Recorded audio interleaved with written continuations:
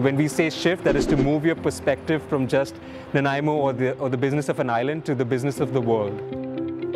You walk into a room with 40 or 50 different tables, each table highly unique based on a culture or community that it represents from one of the students on campus, students that are going to pass out in a couple of years and join the Canadian market.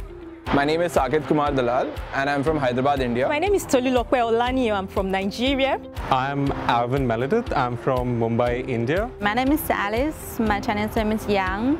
I'm from Beijing, the capital city of China.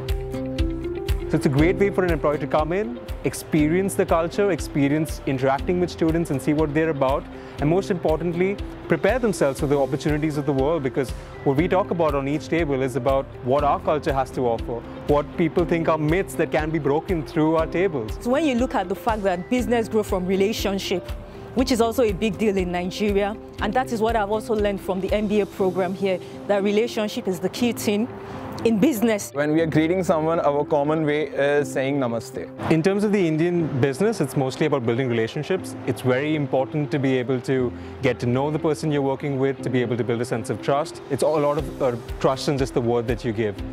People act differently, that's based on their culture. Once we get to know it, we actually break that barrier.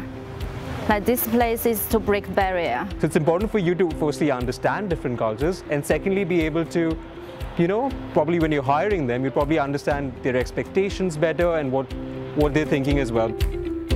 मैं यहाँ पढ़ता हूँ. 我学习我快乐，温哥华岛大学。 Monkawe ni Vancouver Island University.